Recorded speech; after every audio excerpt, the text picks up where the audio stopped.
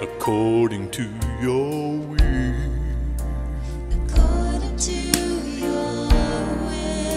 My life is not my own. My life is not my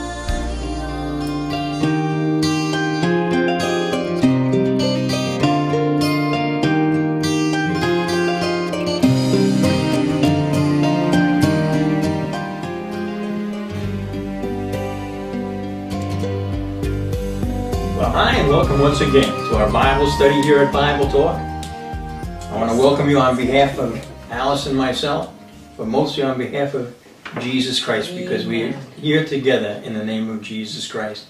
As we draw near to our conclusion in this study of the Sermon on the Mount, believe it or not, after more than half a year, I believe we may finish up in the base part of the study this week, and then come back for a summary next week. Which should be very interesting. Which is kind of the plan, yes. I've been blessed by it. I pray that you have. Amen, I have. Because it is the Word of God, and I've seen new things, gotten new understanding as we've gone through this study, as I do every time we go through it. That's great.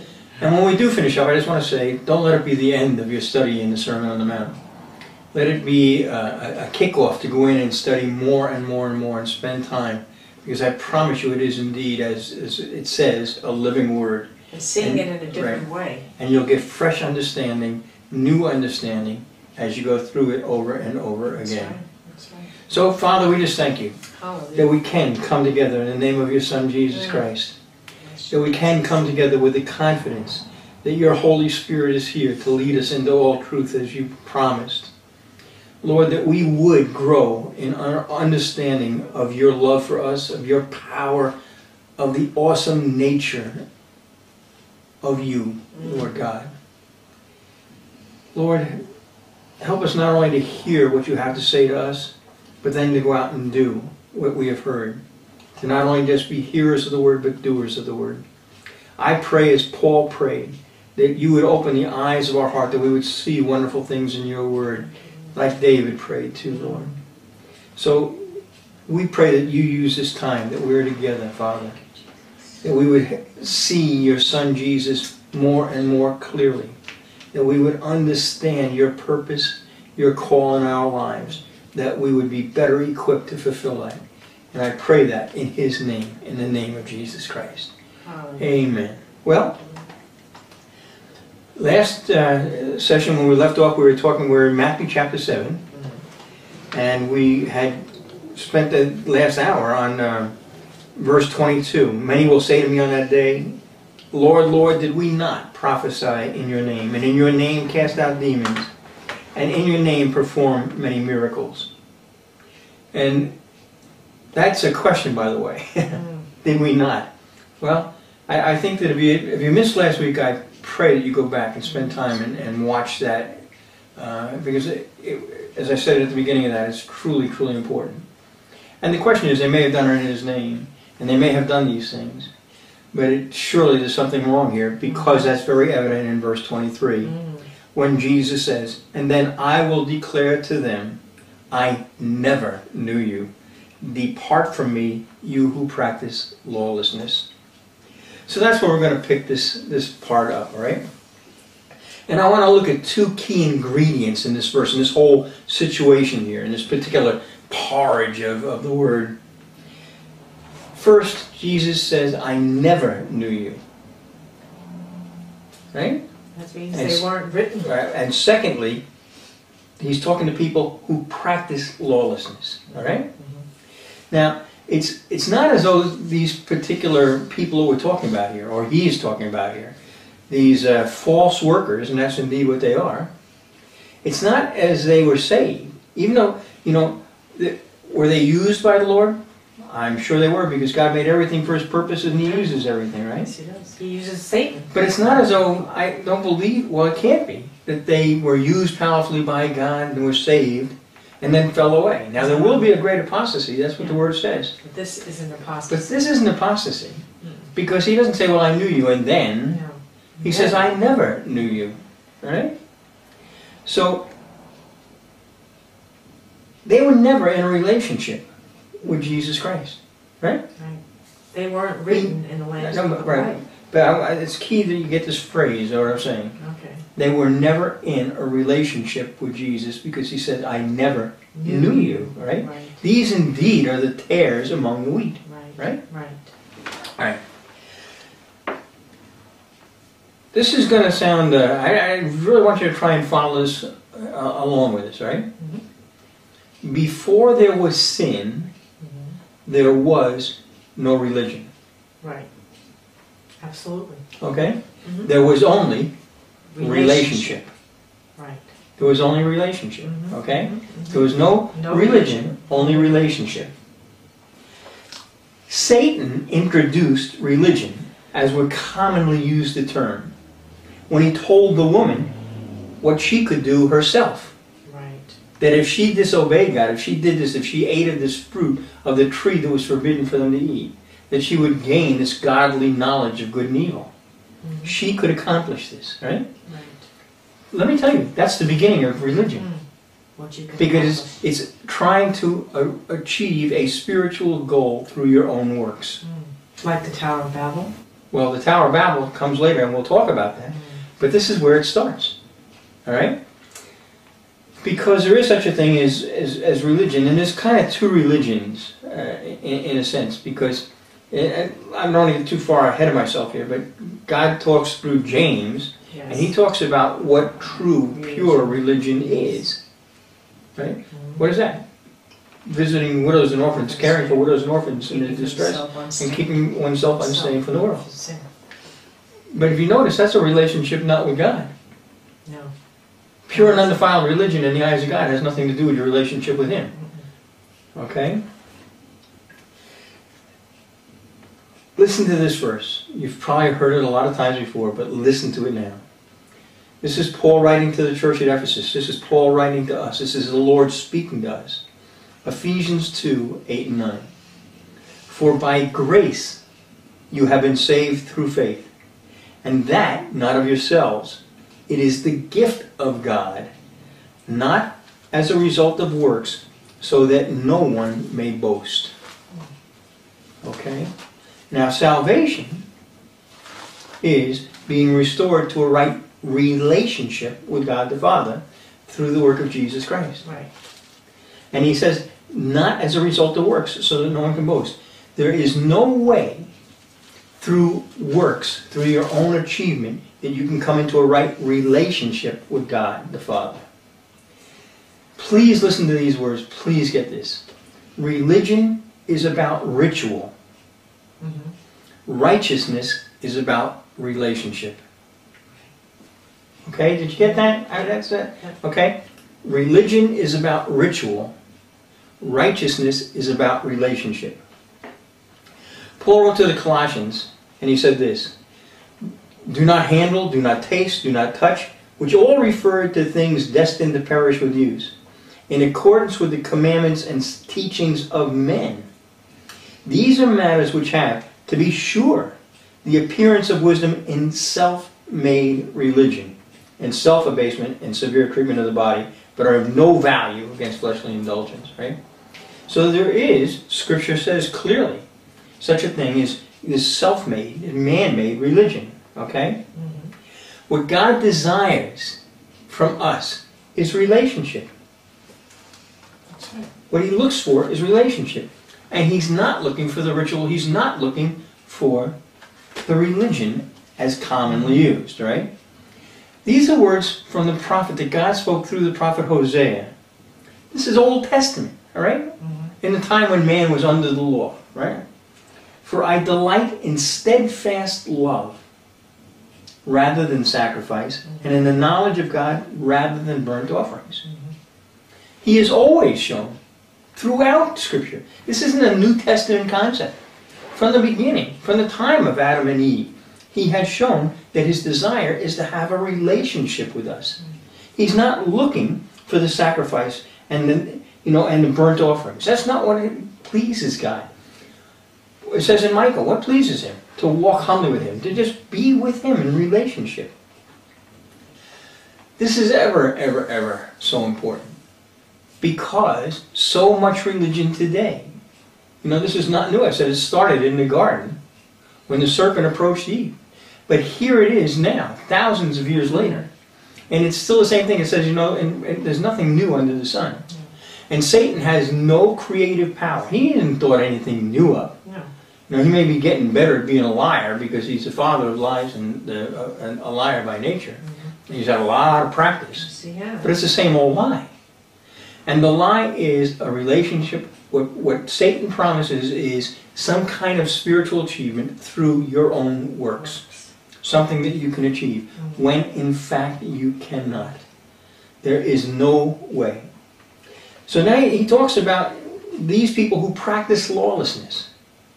Well, they say, well, we're going out and we're prophesying. Oh, they're practicing sin. Well, wait a minute. No, not necessarily. No?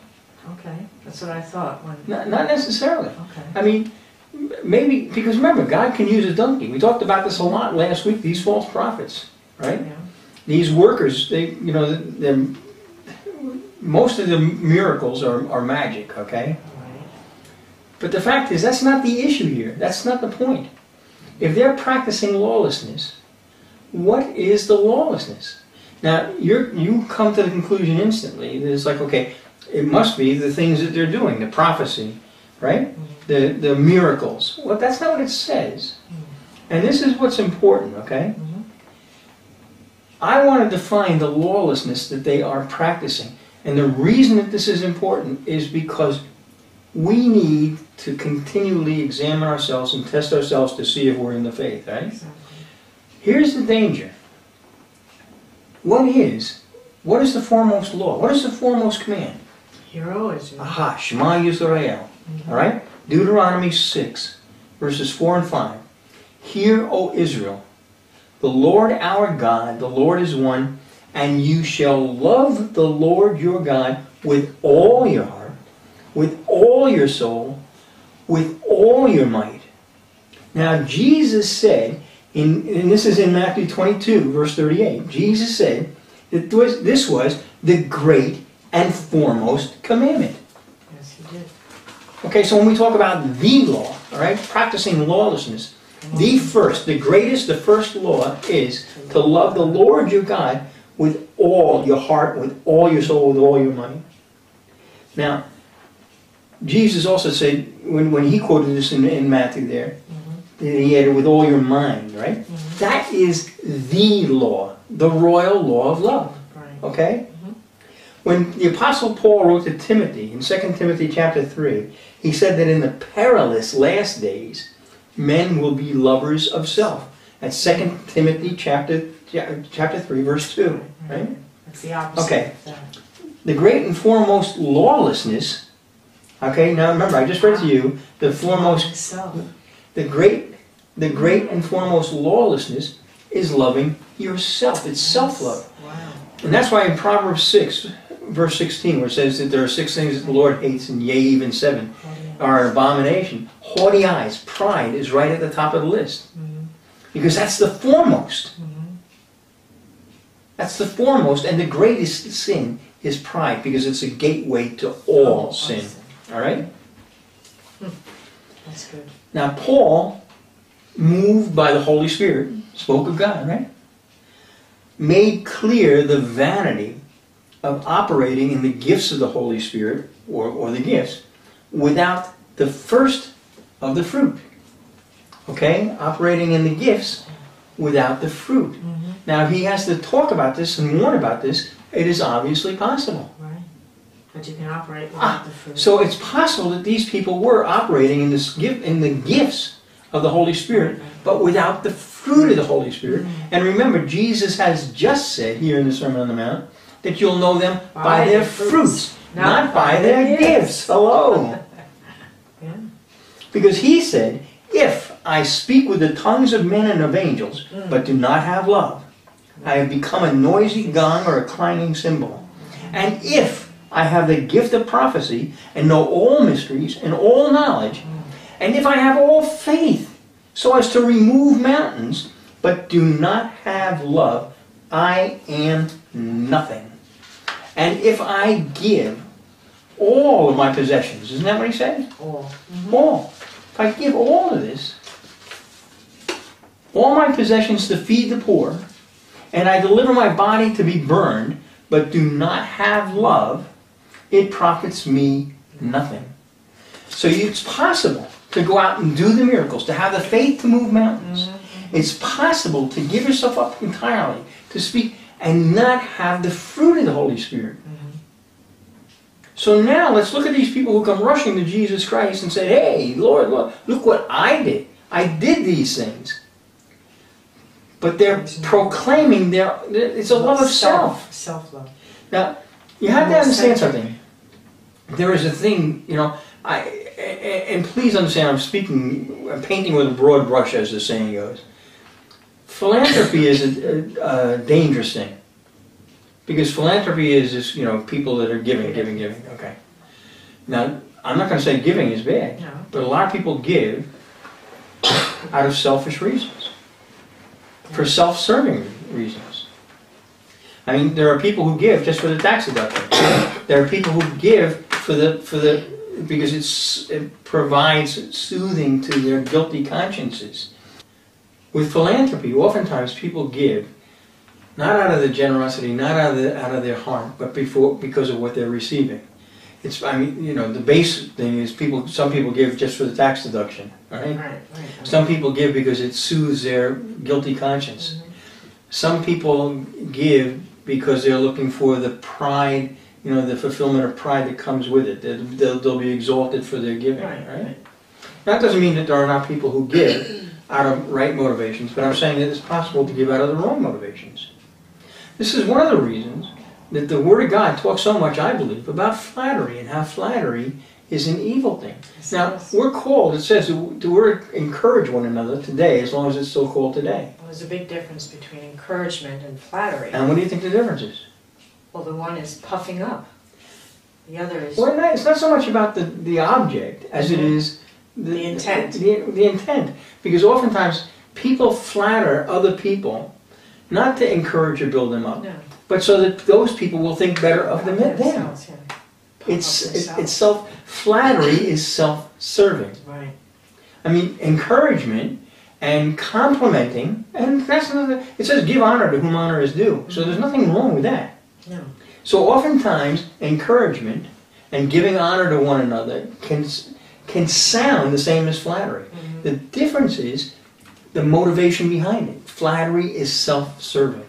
Yes. People flatter others so that those others will think better of them. Right. Not so that they'll think better of themselves, Right. okay?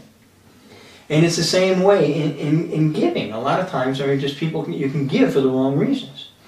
But here, it's clear. These people come to Jesus and say, well, look what we did. We cast out demons, we did miracles, we prophesied.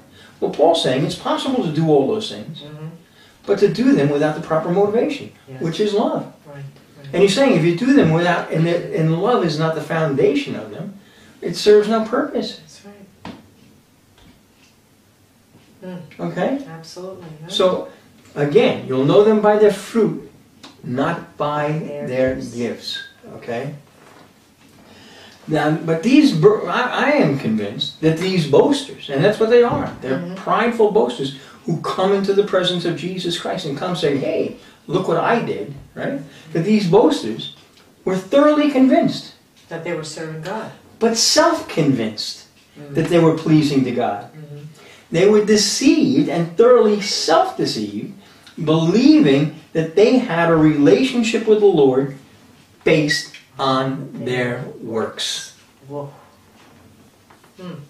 They had the ritual. Yeah. They never had the relationship. No. Jesus at no point says here in this, you didn't really do this. No. All he says is, I never knew you. So he's not talking about their works, he's talking about the relationship. Religion is ritual, works. Righteousness is relationship. If you learn one thing from all of this half a year of study, learn that one thing. Because what God desires is a relationship with you. Absolutely. He's in love with you. He wants you to be in love with Him. That's what it's all about. It is not about how frequently you go to church, how much you tithe, how you dress when you go to... It's not about that.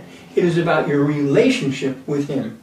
And because isn't- He loves you. And isn't that what people in the world are always looking for? Is a relationship? Yeah, but they're being convinced by the world that it comes through works. It works, yeah. Absolutely. Yeah. That you have to do something to achieve that, to earn it. Okay? So think about what I just said, all right? These people are utterly, utterly self-deceived. Now, that doesn't mean that Satan didn't play a part in deceiving them, Well, if he but was they a bought sower, into it, right? yeah. Now, how can you get to that place where you can get so self-deceived? Well, Jesus said this in John chapter 8. If you abide in my word, if you live in my Know word, the truth. you'll know the truth, and the truth shall make, it says, first of all, you shall truly be my disciples. You shall know the truth, and the truth will make you free. Right, right, right. If you're not abiding in God's word, if you're not, and I'm talking about knowing God's word, isn't that what that verse I read before? That He's not looking for the sacrifices, He's looking for that steadfast love and that knowledge of God. Okay? If you're not abiding in the word, you will be deceived. Yes. These people, it says the heart is deceitful above all else. You've heard it. The road to hell is paved with good intentions. That's Okay? a wide road. So what matters is the truth. Now I'm wondering, and this is kind of my opinion. I'm not saying this is the Lord, but it just struck me, curiouser and curiouser. Is this the grieving the Holy Spirit that Paul writes the church in Ephesus about in Ephesians 4:30? I know this.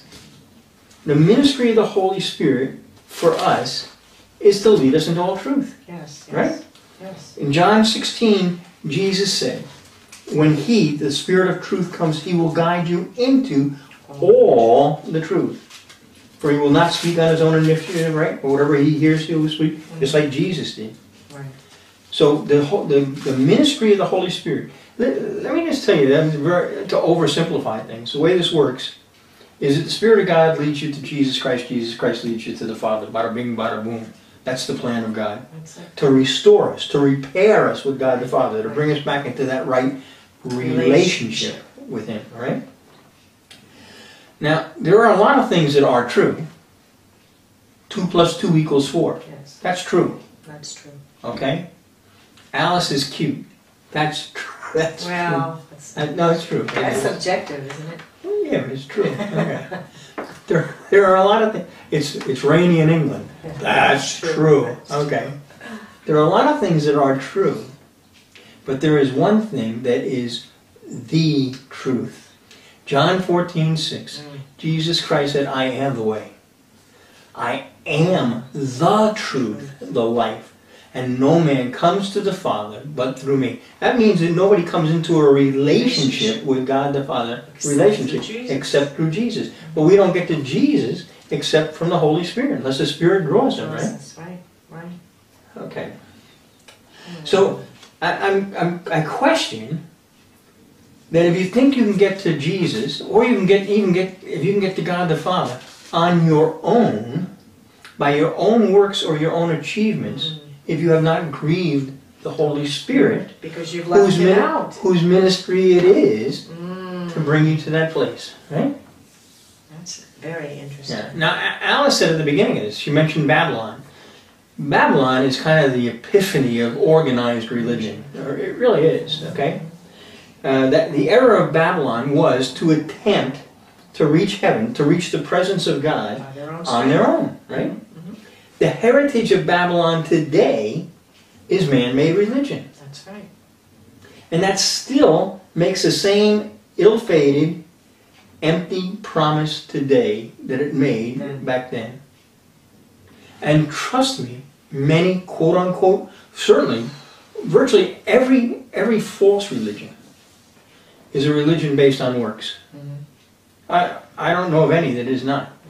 I don't know of any other religion that preaches the grace of God, the free gift of God, as Christianity does. That's right. The problem is that most Christian cults also practice salvation or a right relationship. Salvation and right relationship, they're the same thing here.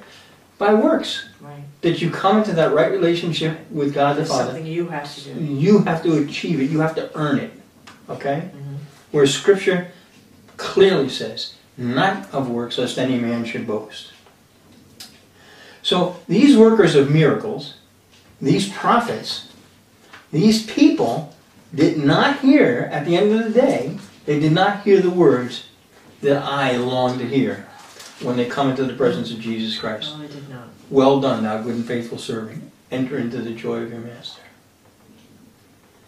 Now, that's not because of your works, it's because of your love for him. It's based on love. It's based on the The relationship. foundation is love. The foundation is love. We said, and at the beginning of this study, and many times through it, that what the Sermon on the Mount is about taking God's people. Because remember, this is a message to the disciples and the apostles. This is a message of taking the people of God from religion to righteousness. Right. In the beginning, it contrasts the actions of the Pharisees, who were living religion, to what Christ said, which is living righteously. Now, what I want to do, because we will conclude this in our next episode, is to do a summary, kind of look at... Just put it all together. Put it all together and come up See with it a as a summary. whole instead of Right. in pieces, as people have been looking at it through. Yeah, but if right now, if I were to summarize it, that's what I would say. This is a transition from looking religious to living righteous. That's what it's all about. And that's the problem here. These people that approach Jesus, they look religious. Trust me. Yes. These are the people that people would have looked at. Yeah. They're working many miracles. Right. They're prophesying in his name. They're casting out. These are the people that looked religious because they're out doing the things. And yet they had absolutely no relationship. So please don't ever forget this. It is so easy. No, I was going to say it's possible, but it's easy when you're not being led by the Spirit of God to look religious and never have a relationship with the Lord. Okay. So let's go on now, because now we're at the very end of this. I'm going to read the last, well, some of the last verses here. I'm going to go up to from verse 24 to verse 27. Jesus said, "Therefore everyone who hears these words of mine and does them may be compared to a wise man who built his house on the rock." Yeah, I know the rock. "And the rain fell, and the floods came, and the winds blew and slammed against that house. And yet it did not fall, for it had been founded on the rock. Everyone who hears these words of mine and does not act on them will be like a foolish man who built his house on the sand. The rain fell, the floods came, and the winds blew and slammed against that house, and it fell. And great was its fall." You know, it says in the Psalms, it says in Psalm 127, "Unless the Lord builds a house, they labor in vain who build it." Right?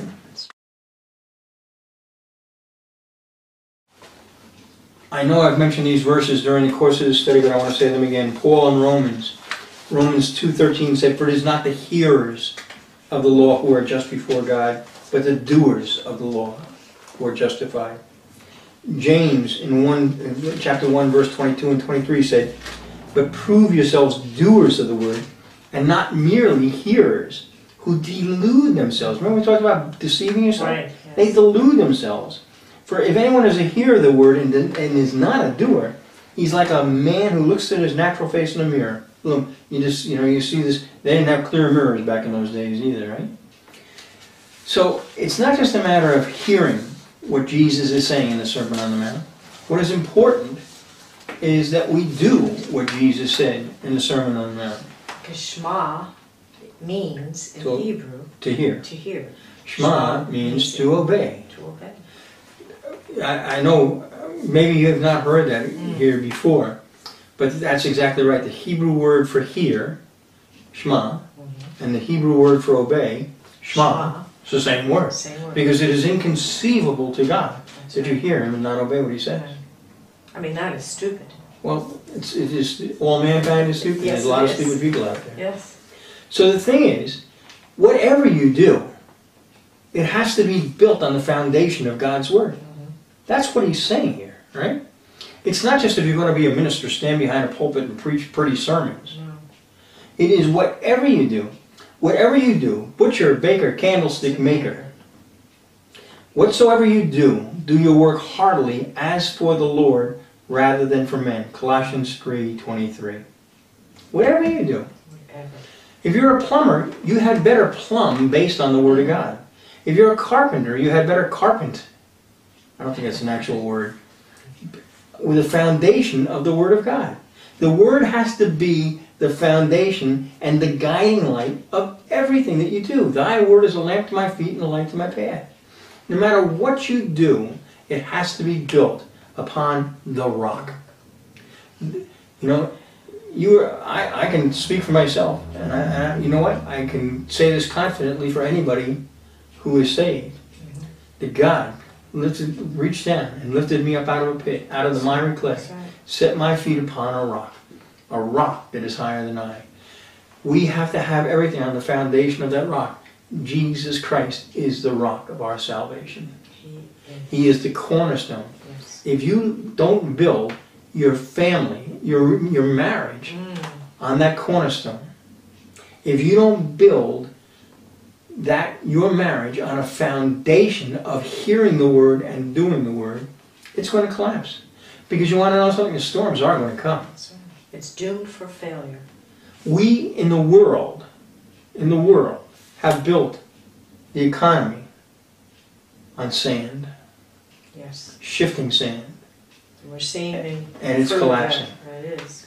Everything in the world has been built on shifting sand because we've done it our own way.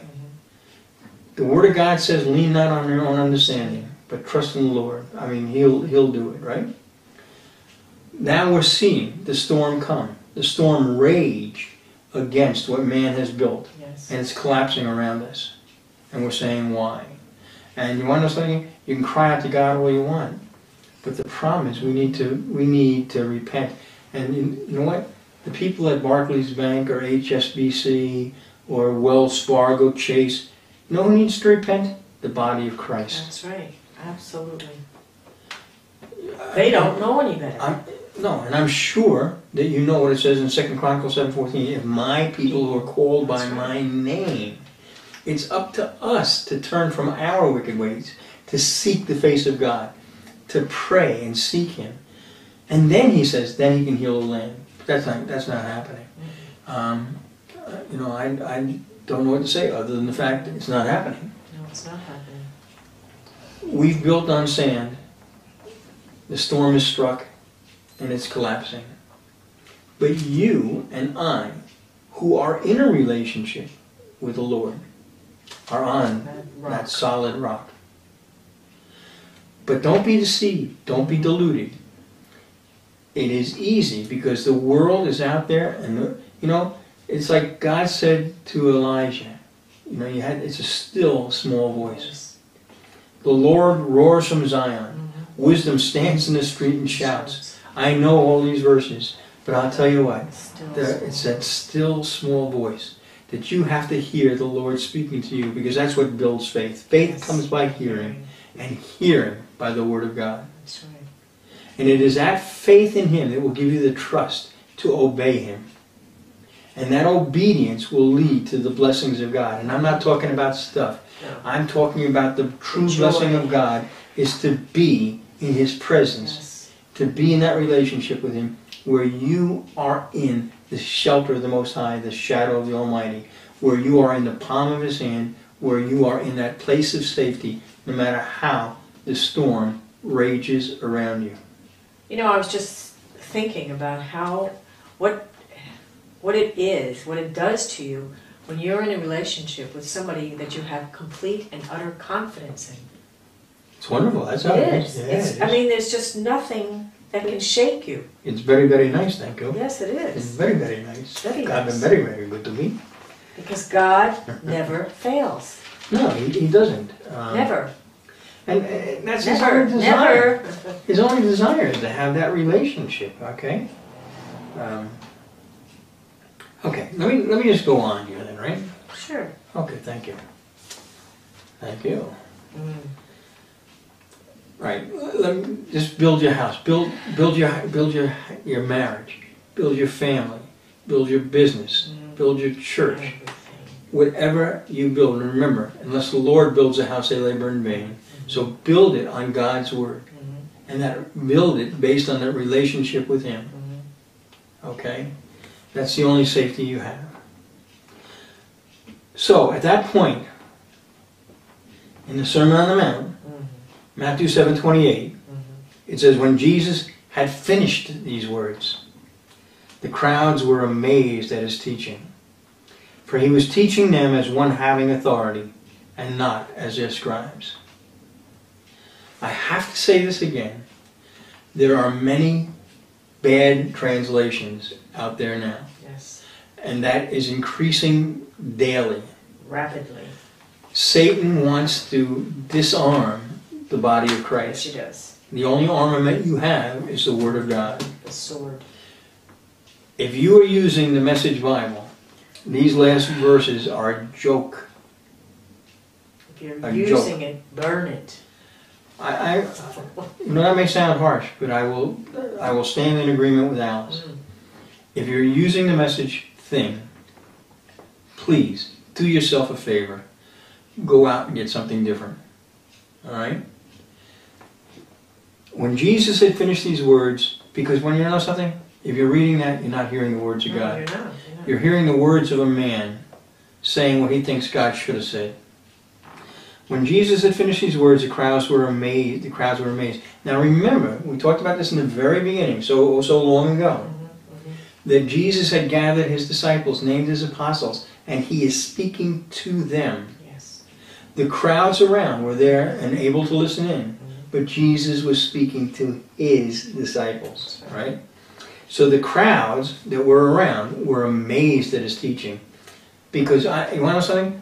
If you pay attention to His teaching today, it's amazing. It is amazing. Because it's radical. Oh. It is so different than what the world teaches. Right. So completely, absolutely different than what the world teaches. And it The is shame so, of it is. And it is so logical. Oh, it is.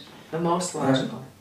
The shame is that it is all too often different than what the church, And the church is yeah, teaching. That's right. Yeah. We are to be radical. The word radical comes from the Latin for root. Same thing where you get the word radish, right? We need to get back to the root, First love. right? And that's what he said. You've left your first love. Get back to your first love. We need to be radical enough to go back to the teaching of Jesus Christ here Yes. and put aside everything else. So if you're hearing something different, and I know you're hearing something different from the world, but if you're hearing something different from the church, please examine that, all right? He was teaching them as one having authority. Not as one. Do you want to know something? Jesus doesn't just have authority. The Father gave him authority. Jesus is the authority. Because it says in the Gospel of John, nothing came into being except it came into being through Him. He's the author of all things, and that's where the word authority comes from. He is the author, right? The Lord. I pray that you hear the Word of God spoken with authority. Because you need to hear it from God. In our summary, the next time around, I promise you we're going to talk about God's Word, which is theopneustos. It literally, in the Greek, what it means, and it should be translated this, God breathed. Because God took Adam, formed him in the dust of the earth, and breathed life into him. It is His breath, it is His word that brings life to anything. And if you're not getting that God-breathed word into you, you're the walking dead. Zombies. Zombies. This is not a joke, all right? Let me just tell you something else. It says that the crowds were amazed at His teaching. A lot of people, even today, but not so much, not like it was a generation, even just a generation ago, but generations ago. You know, a lot of people here, not here, we're in England, but back in the United States of America, talk about the founding fathers, and I'm on dangerous ground here, I know. But they talk about them how they were Christians. They weren't Christians. Not at all. I'm saying, I can't say every single one of them wasn't a Christian, but many of them were not Christian, and yet they had a regard for most Scripture. morals. For the moral teaching of Scripture. That doesn't exist today. No, Doesn't exist at all today. not at all. By people like Thomas Jefferson, who did not believe in Christ as the Son of God, believed in the moral teaching of Jesus Christ. He was amazed at the moral teaching of Jesus Christ, and there's nothing like it. Right? But that's not enough. Being amazed at what he says is not enough. Being obedient to what he says is enough. Okay? The problem is, today we're living in a world, and these are the perilous last days that Paul wrote to Timothy about, when people don't have any regard for the Word. People inside and outside the church have no regard for the Word of Jesus Christ. You know, I don't want to make this too locked into a time, because I'm praying that this message stays for a while, but we're living in a time when the world is just venomous and hating the Word of God in ways that are just absolutely incredible. That's amazing. It is amazing. I mean, it's amazing because, you know, as you might expect in the illogic of Satan, they not only are they breaking the Word of God, they're breaking their own laws. Exactly. Yeah. You know, And they can't see it. and of course they can't see it. They're blind. They have eyes but cannot see. They have ears and cannot hear. But within the church, you know, people are choosing to break the law of God and being venomous about it. So we're seeing a transition. We're seeing that transition, and I, you know, without putting too fine a point on it, we're getting to that place where, as it has been prophesied, there will be a famine for the Word of God. Yes. Where there'll be silence in heaven. I pray that you treasure God's Word. Treasure it in your heart. That's what Mary did, right? Because we're going to have to call upon that treasure. Yes. Because if you treasure God's Word in your heart, then God's Word will come forth from your mouth. And what comes forth from your mouth will be what guides And you'll hear the direction of your life. That's right. Okay? Because the first teaching in here in the Sermon on the Mount is we're not going to be hypocrites. We're not going to say one thing and it disagrees with what's in our heart. What we say is going to agree with what's in our heart, and what we say is going to agree with what we do. That's right. I say that in the name of Jesus Christ, Hallelujah. because that is the purpose of this study. That's the purpose why you're here. That's the purpose why we are here, is so that our hearts, our mouth, and our actions are in agreement, because a three-stranded cord is not easily broken. Amen. Unity. Unity. That's what we need, is unity. And unity won't happen between me and you until unity happens with me. And thus the prayer, unite my heart to fear thy name. So we're going to, this is a little bit early for our normal sessions, but like I said, I don't want to get into a summary of this starting here, because I want to devote our next and final study in the Sermon on the Mount to just kind of an overview of what we've looked at in the past 6 months, a little more than 6 months. And again, I pray that what we've done for the past 6 months is not the end of your time in the Sermon on the Mount. I pray that it would be a starting point that leads you into deeper and deeper knowledge and understanding of the teaching of Jesus Christ, that it might become the rule of your life, that you might lead the fullness of life that glorifies the God and Father of our Lord Jesus Christ. Yes. So Father, we do. We just thank you. Jesus. We thank you for this wonderful time that we have had in this study. We thank you, Lord God, above all, for Jesus Christ, who did for us what we could never accomplish on our own, what we could never accomplish by our own works, that we could never achieve by any action that we could take, and that's to be restored to a right relationship with you, Father. Thank you, Father. So we thank you for that gift, that greatest of all gifts, your Son, Christ Jesus. And we thank you that you have chosen, even still choosing, the least, the lowliest, the foolish, the weak, Thank you, Lord. to be the living temple of your Holy Spirit, to bring your presence into this world, and that you might be glorified in and through our lives. Yes. We just bless your holy name. We praise you. And we do say, even so, come Lord Jesus. Amen and amen. Amen. Well, be here next time for a summary, a wrap-up of this study in the Sermon on the Mount. And I pray that you've been blessed by it. If you have any comments or questions, please write to us at office@bibletalk.com. Let us know where you're listening from. So till next time, may the Lord our God bless you, cause His face to shine upon you, give you peace beyond understanding, peace that the world can't give, and glorify Himself through your life. And remember, Jesus loves you A lot. God bless you.